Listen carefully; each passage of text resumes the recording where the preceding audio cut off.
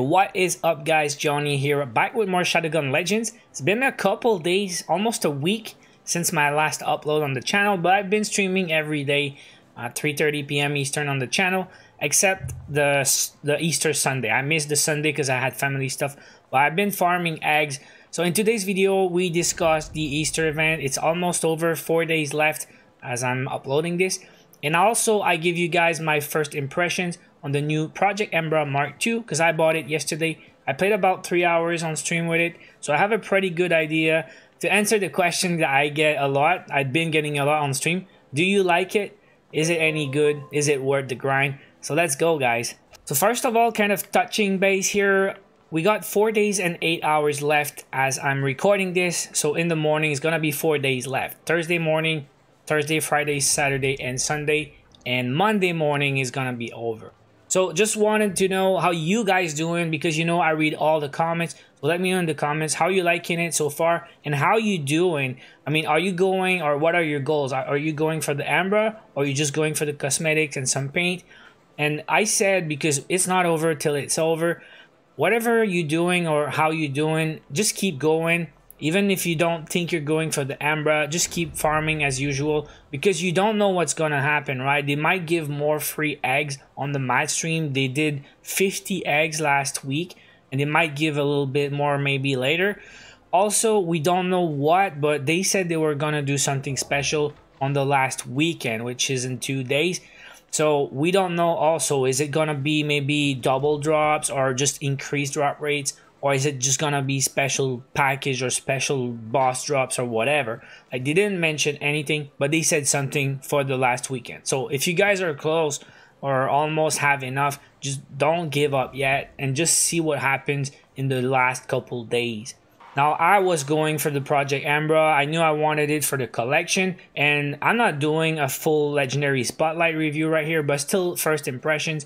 And I already discussed the stats on my first video. I mean, I got the eggs for it, I think it was Saturday, because I knew I was not streaming on Sunday, and I wanted to like make sure if we had a good roll, I wanted to have enough eggs to buy. So I ended up buying this one yesterday afternoon, and there was another really good roll yesterday morning. It was high damage, more damage than that. Now there's a look at the perks that I got. So 8 damage, which is too short. 14 crit is 1 less than max. 5 elites is a bit low, but you got 9 fire rate and 9 mag.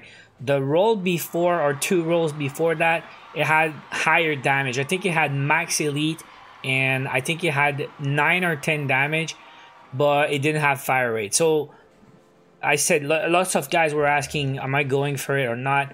I said, if you're going for the damage, you're not gonna get much better than that. It had almost max damage, but no fire rate. So big deal, yes or no, depends on your preferences. But I mean, I didn't want to take a chance. I thought this one was pretty good, and I went for it, but we might see better rolls. There's still, in 4 days, you might see 24, 25 other refresh or shop refresh. So you never know. It's always a gamble. Some guys like it, some guys don't like it. It's RNG, guys, and in looting games, usually RNG is a big factor. But still, I kept farming after I had enough eggs for the Ambra, because I knew I wanted more, not just the weapon. I really like the paint camos, but also the rabbit hat, because, quick correction, let's look at the hat real quick. On my first video, I didn't mention, I thought it was just another mad rabbit, but this one's different. It's really white, but the red eyes are different from the other mad rabbit. It's a reskin if you want, but it is unique. So I want it. It's pretty expensive also, 800 eggs. We still got 3 days left, and we don't know what's coming, so it might be easy to like the last stretch and get what you really want. The bunny ears I might pass, because I really want to buy some paint. Now let's go with the Project EMBRA impressions. I did play a lot yesterday because we farmed eggs on stream. So it's a cool weapon. The good point is it's got good accuracy, good range, and a huge clip, 40 bullets in the magazine. But it's got lower damage and lower fire rate than Nico. We did talk about that also on the first day of the event when the stats were revealed. So I mean, I like the weapon, and it's really good. It's one of the top 3 legendary ARs in the game right now. Okay, the stats are really good. It's better than Edestus, better than Slade's Dauntless, and better than the old Ambra. but also it's always personal preferences. But the thing with this weapon is not that it's bad, but Nico and Faraday are so good right now that this thing cannot compete with the top ARs in the game. They're just better than everything. So whatever you get and we compare it to Nico or Faraday, it's not as good as, you know. The other thing is, the one thing I really don't like so far is the low damage, because Nico's got more damage and Faraday's got more damage, and other weapons have more damage, but other weapons have less damage, like the Skull Blaster and the Big Eagle. They're not great weapons for arena, right? Because all your numbers that you have on your gear, the elite damage, the extra damage to the back, the crit damage, they all stack with the base damage. So if you start with high base damage, all the numbers that you will add to the base damage, they'll be bigger, and at the end you end up with big crit numbers in the back. So that thing right here is a bit low. It's lower than Nico, so the end result is a bit low, so it takes time to kill stuff. It kills stuff slower. But yeah, it's got great accuracy, it's got lots of ammo, some guys like it. But again, one more thing is, the perks are not unlocked yet, okay? I did play 3 hours, I did unlock the elite damage and the crit damage, but I don't have the base damage yet, and I don't have the fire rate yet. So I remember the first time I got my first Nico, and the first time I tried Nico, I didn't like it, believe it or not, because I was used to playing with, I think it was Fire Fist Pure, high damage, all the good perks, all the perks unlocked. So when I first got Nico with 0 perks, it was underwhelming, it was underpowered, it was not killing stuff that good. I felt it was weak. But then after I unlocked the perks, more damage, better fire rate, more mag and everything, and it ended up being super good, right? So maybe it's similar with the Project EMBRA MK-II.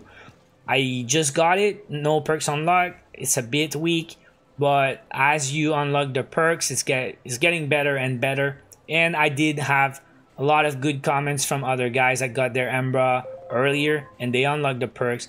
They say it's much better with the perks. So of course, gonna need more time, but first impression, I like it, it's good, but it's not as good as the top ARs right now.